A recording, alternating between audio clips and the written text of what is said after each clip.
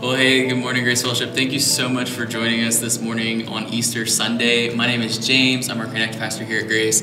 I'm joined with Keith, our family pastor, and we are so excited that you chose to join us this morning. And we've got a lot of cool stuff planned today. I'm excited. Yeah, Pastor Tim's message, really good. The worship band did something a little bit different than what we've been doing the past few weeks. So I'm excited about that. Yeah, pretty creative. It's pretty cool. It looks cool. Yeah. What else do we have planned today? So we're also going to be taking communion, which I'm excited about. That we get to take it as a whole Grace family, and you get to take it with your family as well. And so I'm encouraging you, even right now, maybe go ahead and if you need to, go get some elements, or if you picked them up from the church, or maybe just grab some bread and juice or whatever you have around the house. So that we can take communion together here later in the service. And we'll be doing that right after worship. So I'm excited about that. So Keith, last week we opened up and kind of talked about our favorite candy and more particular or more specifically your favorite Easter candy. So we opened up a can of worms with this one, James. Yes, we did. Figuratively speaking. A can of Peeps. A can of Peeps, if you will. So I love Peeps. Yes. If I could go back to like 2015, 2016, and open up a thing of Peeps and let them sit out and then eat them, that would be incredible. Like if I don't almost break a tooth on a Peep, then it's not a good Peep. Or if the sugar is not turning to honey. Right, exactly. If it's not like almost liquefied, then I've seen people like roast Peeps. I've seen that. But that defeats the purpose. Because you want them stale. So I want to know. If you're one of my Peeps, then like give me the praise hands in the comments or something like that, because we want to know where our Peeps are. But what's your favorite candy, James? So my favorite Easter candy, I have two. Okay. Wait, do you like Peeps? I do not enjoy Peeps. Whatever. I love the smell of Peeps. Oh, interesting. But sugar. Well, who doesn't love sugar? But personally, I would rather roast just a regular marshmallow. Okay, I feel you. But not like you would roast a marshmallow, because I've seen you roast a marshmallow. It takes time. I just stick it in the fire and burn it. No, that's so sad. Anyways, I love a Reese's peanut butter egg. Oh, okay. Fantastic. I do love those. You gotta stick them in the freezer though, like bottom drawer freezer. That would be excellent. Pull it out. Wow. It's the guilty pleasure freezer drawer for ice cream and Reese's eggs. And then I love the Oreo Easter bunnies. Okay. Like the whole Easter bunny made of Oreo. It's amazing. I'm always disappointed when they're hollow. That's like, it's like a sad dream. Just like coming to reality. No! My buddy! No. Well, we want to know what your favorite candy is. We do. So if you're in the comments, drop your favorite Easter candy below. We want to see it. Just so we have a better understanding of who you are. You can tell a lot about a man by his favorite candy. Or woman. Or kid. Or woman. Or kid. Whoever's watching. About a person. Well, hey, one thing that we just want to say thank you for is just your continued generosity in partnering with us in ministry and what we've been able to accomplish over these past few weeks. We've given so much to the Good Neighbor Food Pantry here in DeMont, just because people have been coming in throughout the week, donating things, dropping things off. We've really been able to support them in this time. And the other thing is our backpack program, our after-school backpack program. We've raised over $5,000 for that just in a short amount of time, just to be able to provide meals for the students in the community. So it's been awesome. It has, and we're encouraging you to continue to give online to help support us and beyond that, again, seeing this as part of our worship and to say, God, you know what, these may be crazy times, but we are so blessed even just to be here and be alive, and we're giving back a portion to say thank you. And so we're encouraging you to continue to do that, because it helps support us and it helps us continue to worship God in that way too. And it lets us do cool things like this where we're able to still have Easter in online at home. Right. So it's really cool. Yeah. Well, hey, if you're new here today, we would love to know that as well. If you just type in new or first timer or whatever, we would love to be able to connect with you and follow up with you throughout the service or after the service. Yeah. So if you just drop that in the comments as well, we'd love to follow up with you. But before we jump into today's service, we have a quick message from some of our families here at Grace, just wishing you a happy Easter. So check this out.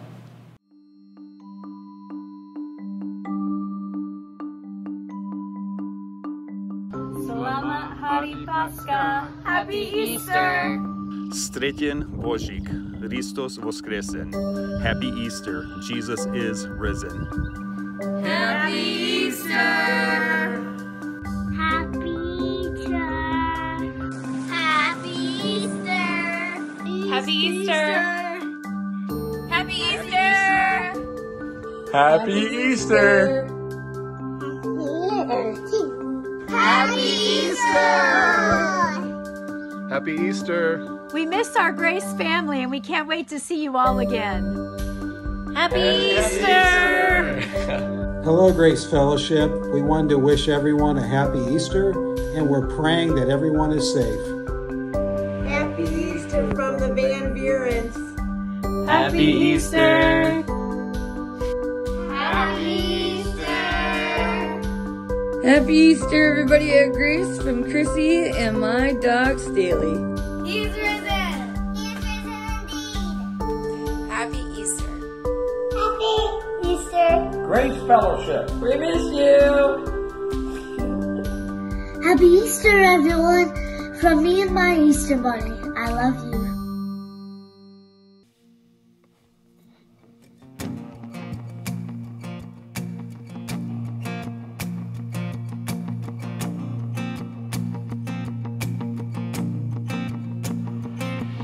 I raise a hallelujah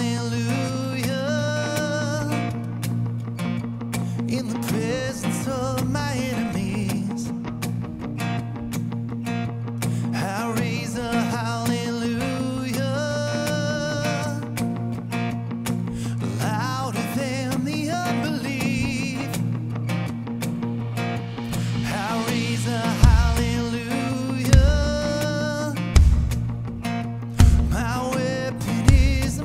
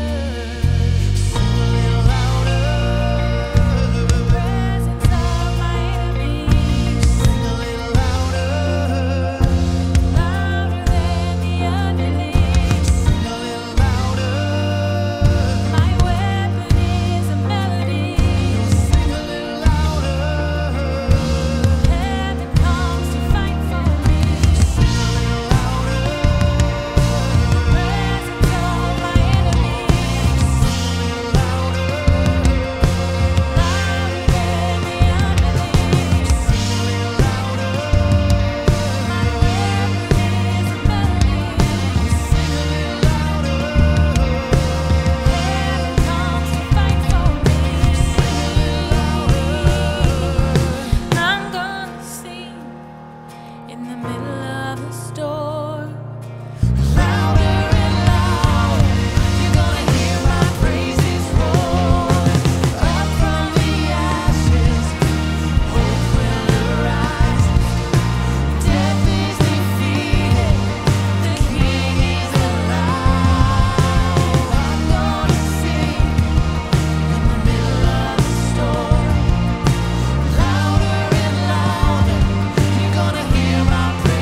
roar.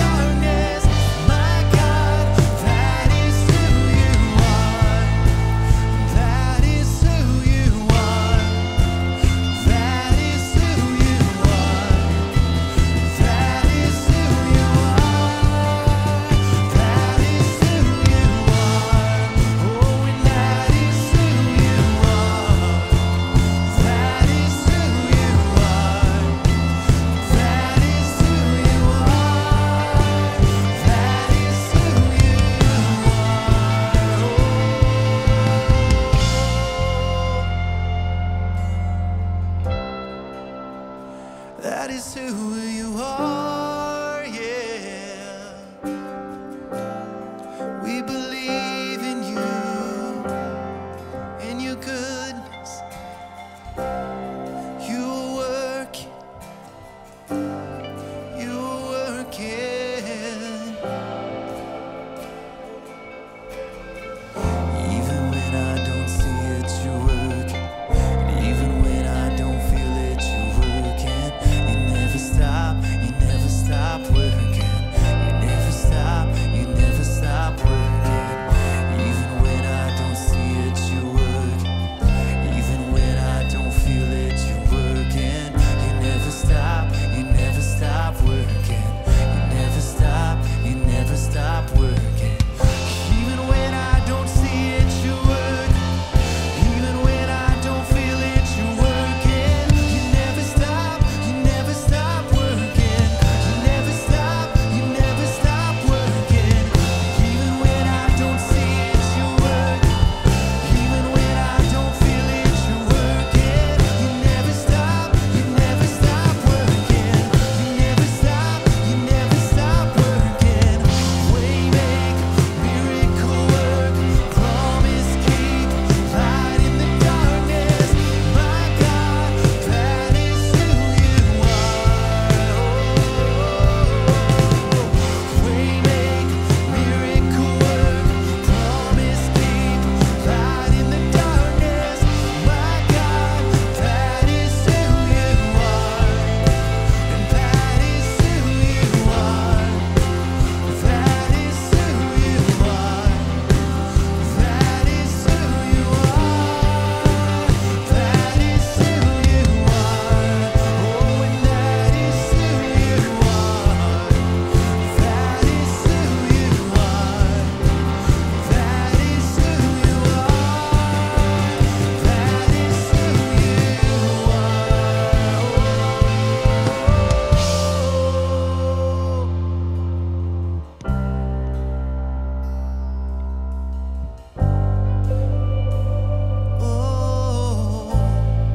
you are peace, you are goodness, you are faithful, you are with us.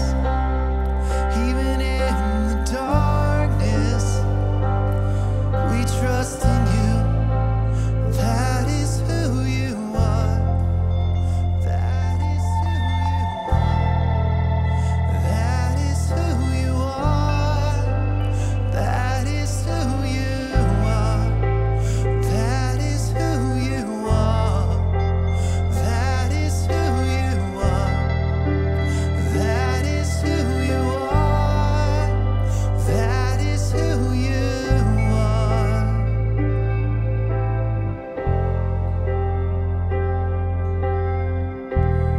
God, we worship you in this moment. You are worthy of all our praise. God, and we thank you for the promise that you are with us even when we go through this valley of the shadow of death.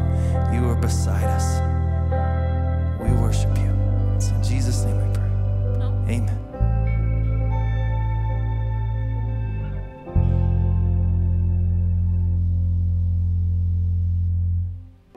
Hey Grace, so we are going to be taking communion together on this Easter Sunday, and as I set up communion and as we start to prepare our hearts and our minds for that, I'm going to encourage you to kind of make sure that you have everything ready for communion. With whatever elements you're going to be using, make sure to grab those. Maybe grab the family so that you can take communion together as a whole family as well. But as we kind of prepare our hearts for communion, I want you to think back to the very first Last Supper that they had. And think about what was going through Jesus' mind. Think about what was going through the disciples' minds as they were kind of sitting there, and Jesus is probably thinking about what he's going to be going through.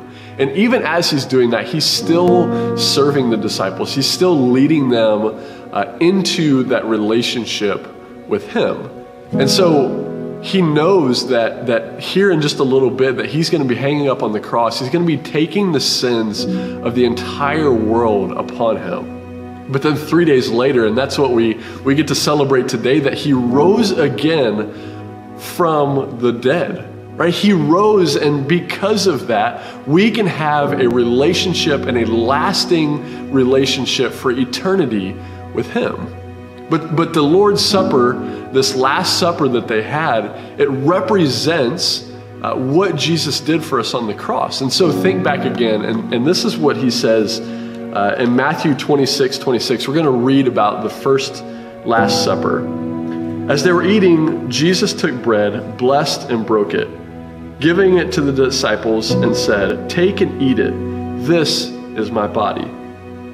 So right now, if you want to take your bread and eat the bread and remember that this is Jesus' body that was broken for you.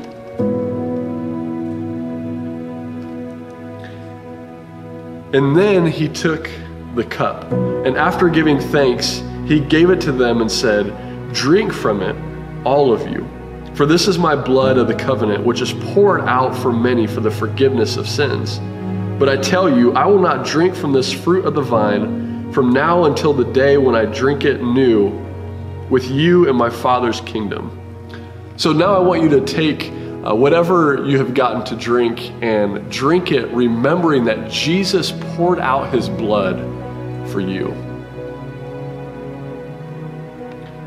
So now, as we have taken communion together, we remember the sacrifice that Jesus made for every single one of us. And even on Easter, we get to celebrate that sacrifice and know that 3 days later, after he was killed, he rose again so that we can have an everlasting relationship with him.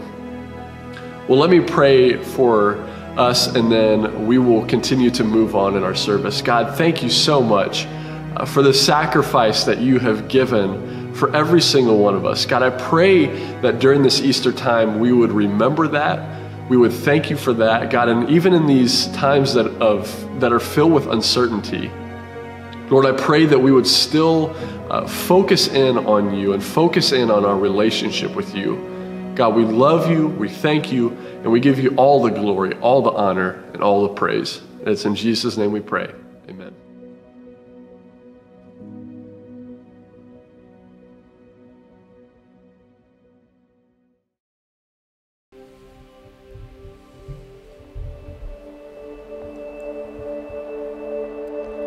You are the Word at the beginning, one with God the Lord Most High. Your hidden glory in creation, now revealed in you are Christ. What a beautiful name it is. What a beautiful name it is.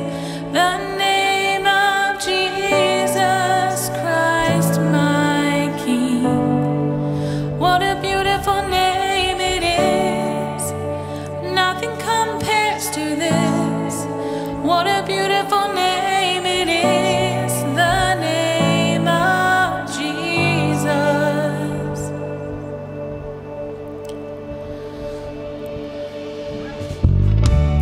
Didn't want heaven without us, so Jesus, you brought heaven down.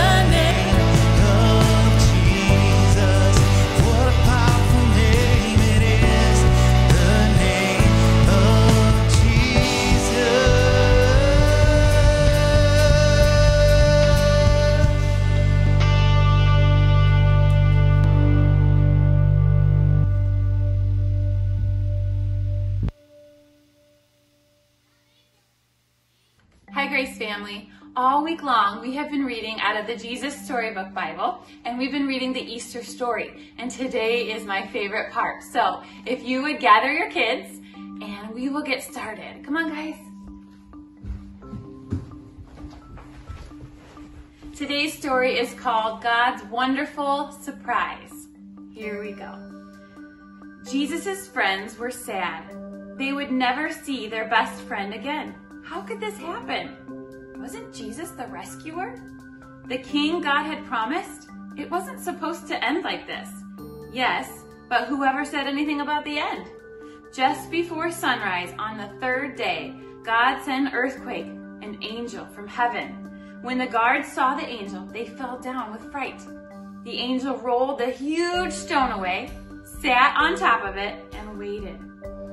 At the first glimmer of dawn, Mary Magdalene and the other women headed to the tomb to wash Jesus' body. The early morning sun slanted through the ancient olive trees, drops of dew glittering on leaves and grasses, and little tears everywhere. The friends walked quietly along the hilly path through the olive groves until they reached the tomb, and immediately noticed something odd. It was wide open. They peered through the opening into the dark tomb. But wait, Jesus' body was gone. And something else, a shining man was there with clothes made from lightning. Don't be scared, the angel said. But they couldn't help it. They screamed anyway. The angel asked them, "What are you doing here? This is a tomb, and tombs are for dead people." The women couldn't speak. Jesus isn't dead anymore. He's alive again. And their hearts leapt, and the angel laughed with such gladness that they felt for a moment as if they'd woken from a nightmare. The other women rushed home, but Mary stayed behind. How could it be true? Jesus was definitely dead. How could he be alive? Just then, Mary heard someone else in the garden. Perhaps it's the gardener, she thought. He'll know where Jesus' body is. I don't know where Jesus is, Mary said urgently. I can't find him. But it was all right. Jesus knew where she was, and he had found her. Mary! Only one person said her name like that, and she could hear her heart thumping. She turned around, and she could just make out a figure. She shaded her eyes to see, and thought she was dreaming. But she wasn't dreaming. She was seeing. Jesus! Mary fell to the ground. Sudden tears filled her eyes and great sobs shook her whole body. And all she wanted in that moment was to cling to Jesus and never let him go. You'll be able to hold on to me later, Mary, Jesus said gently, and always be close to me. But now, go and tell the others that I'm alive. Mary ran and ran all the way to the city. She had never run so fast or so far in all her life. She felt she could have run forever. She didn't even feel like her feet touched the ground. The sun seemed to be dancing and gleaming and bounding across the sky, racing with her and shining brighter than she could ever remember in the clean, fresh air. And it seemed to her that morning as she ran, almost as if the whole world had been made new. Almost as if the world was singing for joy, the trees, tiny sounds in the grass, the birds, her heart. Was God really making everything sad come untrue? Was he making even death come untrue? She couldn't wait to tell Jesus' friends. They won't believe it, she laughed. She was right, of course. Thank you guys so much for joining us this morning for our Easter story. We miss each and every one of you and can't wait till we're back together. All right, let's go to Pastor Tim for our lesson this morning.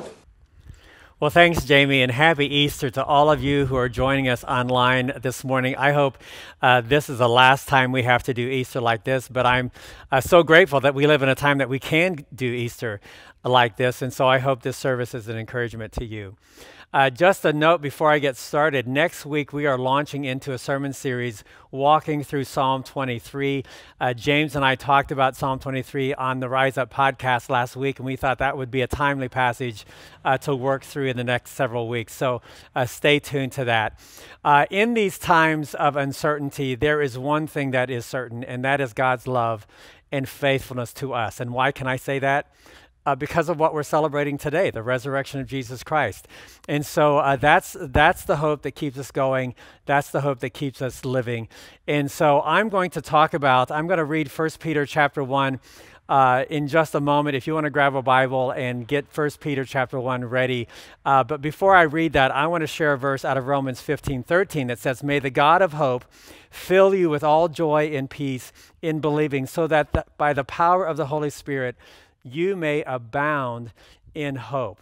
Abound in hope. New Living Translation says overflowing with confident hope. And the Phillips paraphrase says radiant with hope. Radiant with hope. That's my prayer for you today, that you would not just possess hope, but that you would radiate hope in the world around you. Here's the deal, friends.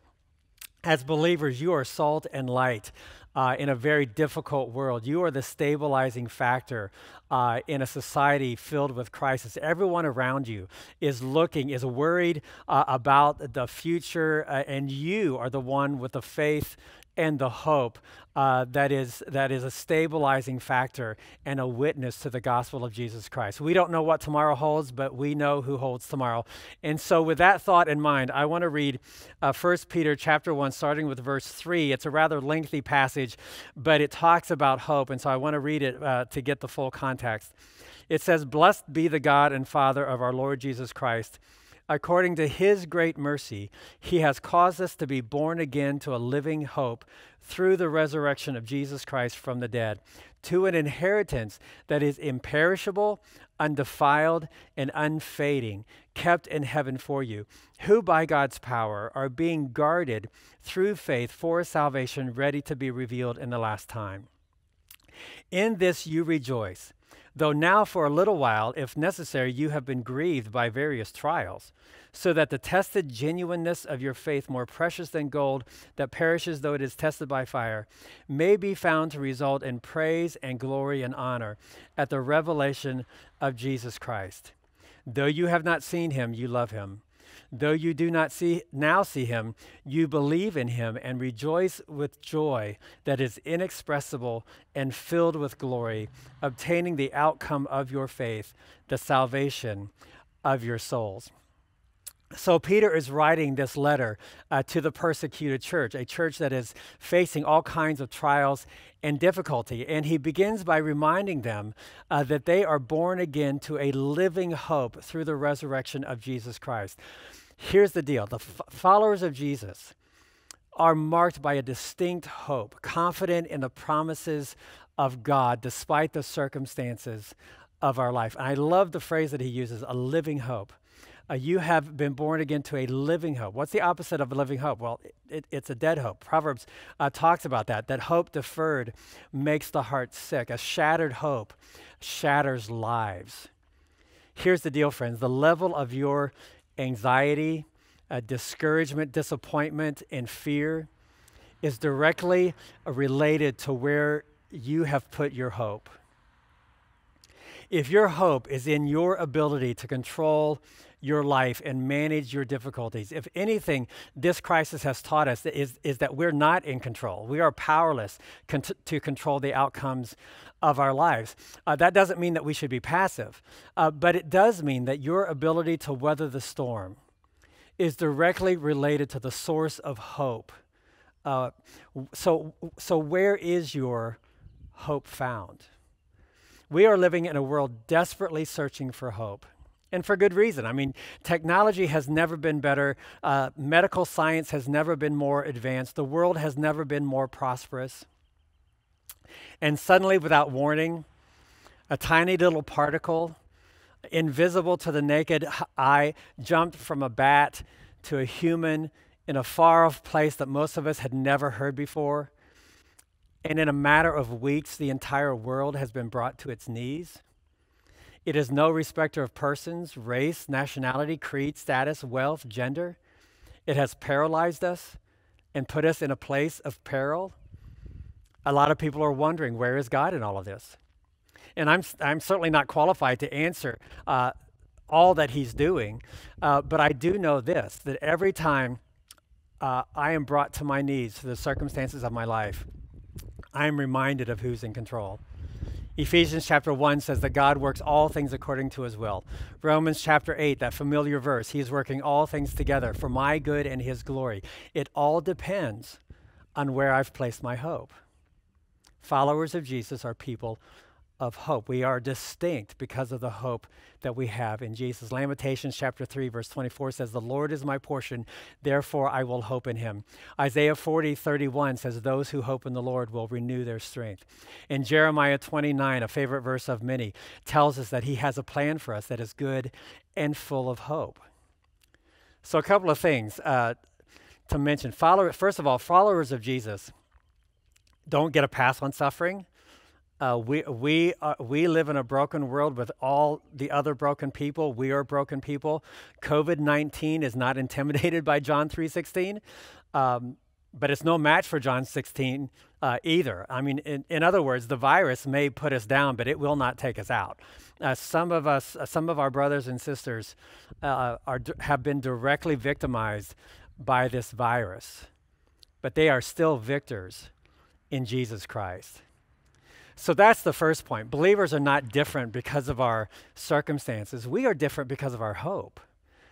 And the second thing I want to mention is that we may not know what God is doing in this situation, but we do know what God is thinking.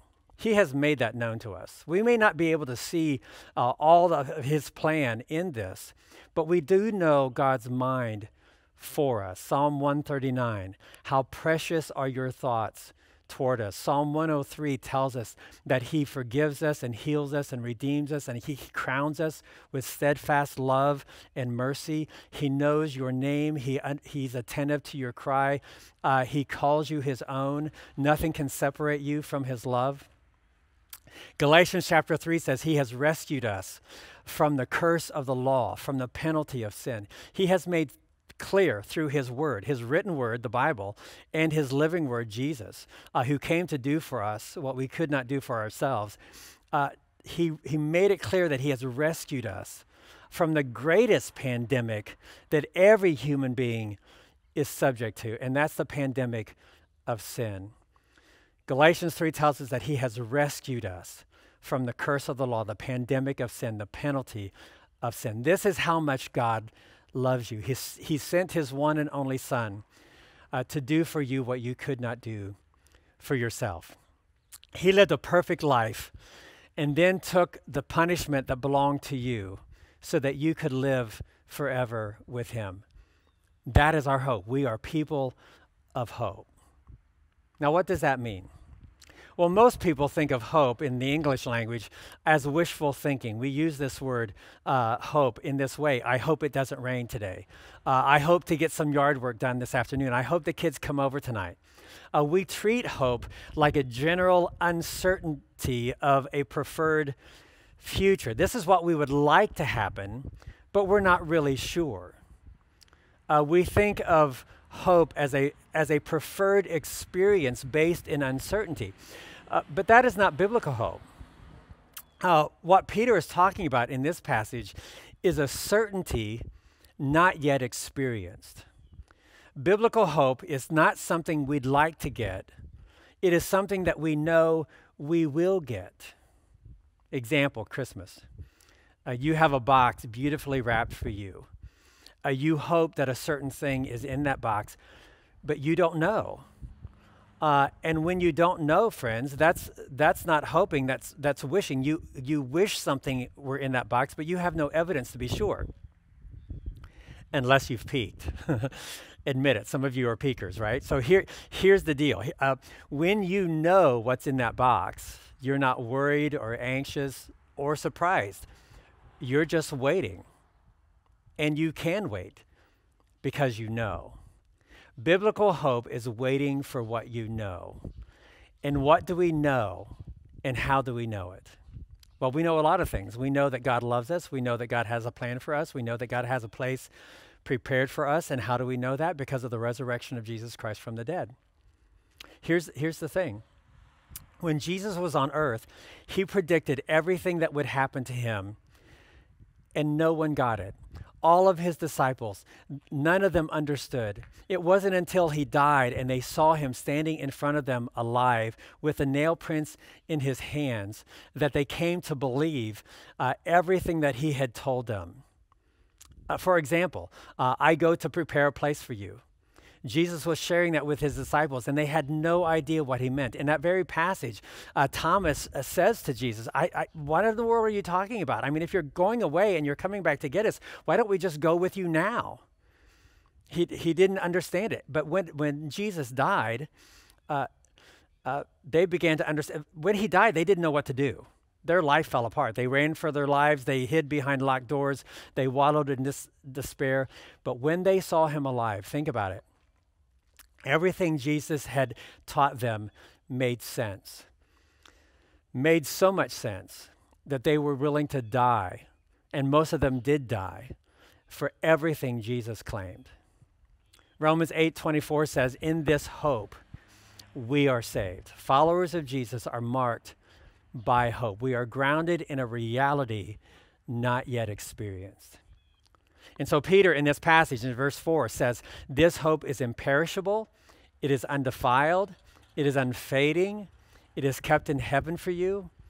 Eternal life is guaranteed on the strength of a promise validated by his resurrection. In other words, if Jesus rose from the dead, nothing can stand against you. Nothing can discourage you or defeat you. Nothing can separate you from his love. So how's your faith? And where's your hope? We learned this in our study through James over the last few months, that trouble has a way of revealing our character and exposing our idols. Suffering forces us to examine what we really believe and where we've actually placed our hope. David said in Psalm 119 that it was good for him to be afflicted because it taught him the ways of God. Job said that the sufferings of his life moved him from just knowing about God to actually knowing God personally.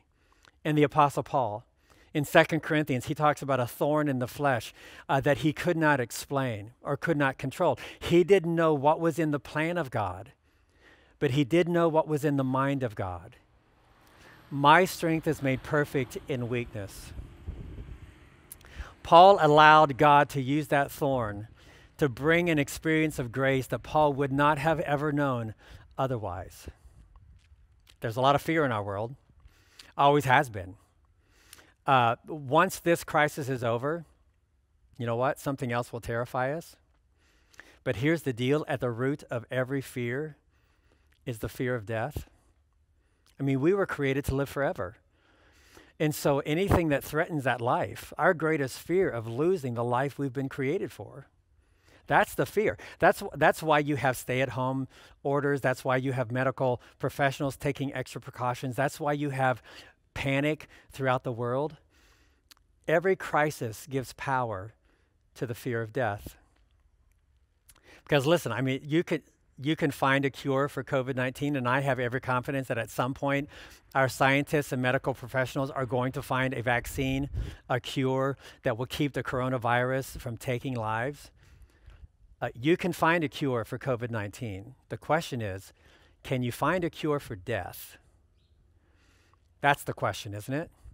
Is there a cure for death? Is there a vaccine? Has anyone ever conquered death? And if so, how can I get in on that? Well, we all need to understand that we will not conquer death through our intellect or our ingenuity. We will not overcome death through our merits or our good deeds. You will only conquer death by putting your life in the hands of the one who conquered death. Hebrews chapter 2, verse 14 says, we are people of flesh and blood. That is why Jesus became one of us. He died to destroy the devil who had power over death. But he also died to rescue all of us who live each day in the fear of dying. And so this morning, friends, as we celebrate Easter, I want to remind you, believer, that you have been born again to a living hope by the resurrection of Jesus Christ. And here's what I want to, here's what's so encouraging and exciting about it all is at some point, this current crisis will give way to another crisis and another crisis and another crisis. That is not to minimize human suffering. My heart goes out to everyone who has been affected by this horrible virus. But human history just tells us in this world, you will have trouble. You will always have it. It will never go away. But there's also something that will never go away, and that is hope. You are never without hope because of the resurrection of Jesus Christ. You have been inflicted with something that has altered your life forever, and it will not change, it cannot be taken from you, and it will not fail. It is imperishable, undefiled, and unfailing. And so it's important for me to talk to those watching also who've not been inflicted by this vaccine. You don't have the vaccine. You're hopeless for a cure. And you need to realize you will not beat this on your own. You will not overpower this through your own strength or merit. It is by grace you have been saved, not by work, your work, but by the work of Jesus Christ on the cross for your sins. And so I want to invite those of you this morning who have never done this to submit your life and to surrender your life to the only one who has conquered death, to the only one who can offer you hope through his resurrection. I want to pray a prayer, and listen to this prayer. Jesus, I realize I cannot manufacture a cure for death. You are the only one who has conquered it so that I could live. And so today I am surrendering my life to you. I commit my ways to your way. I accept your forgiveness for my sins. Make me your own. Amen. If you agreed with that prayer for the very first time, I would love to know that. You can message us on this Facebook page, or you can email us on our church website. But we'd love to know about your decision. And we would be honored to help you take your next step in this journey called faith, because that's what this day is all about. That's what every day is all about, the hope of the resurrection of Jesus Christ. So for all of us, again, thank you for joining us this morning. Happy Easter. Be safe. Stay connected. And we'll see you next week. Well, thank you so much, Pastor Tim, for just such a timely message, just about the hope that we get to have in Jesus, and that he's defeated the grave, 3 days after Good Friday, when he went to die for us on the cross, just that he rose again. And that's what we put our hope, our assurance, our faith, just our lives in. And I couldn't think of just a better way to put it than what Pastor Tim did. Yeah. And one of the things I was kind of thinking through this week is, on the news and social media and everything like that, they were saying that this was going to be one of the toughest weeks of this thing so far, and they're expecting a lot of deaths, and probably one of the hardest weeks in American history. And I don't think it's any coincidence that this was the week leading up to Easter, and realizing that Jesus, even during this week, some 2,000 years ago, was probably having the hardest week of his entire life.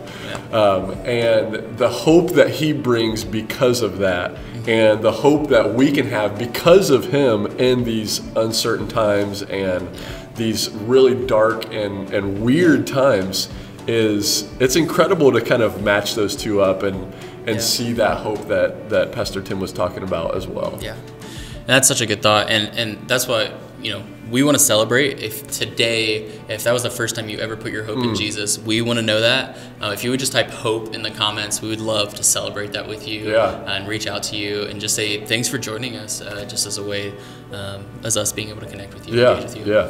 Well, hey, another thing, if you want to continue to partner with us financially, we would really appreciate that as we just continue to bring the gospel to you in your home during this time. If you could, just go to connectedgrace.org/giving, and you can set up your online giving there.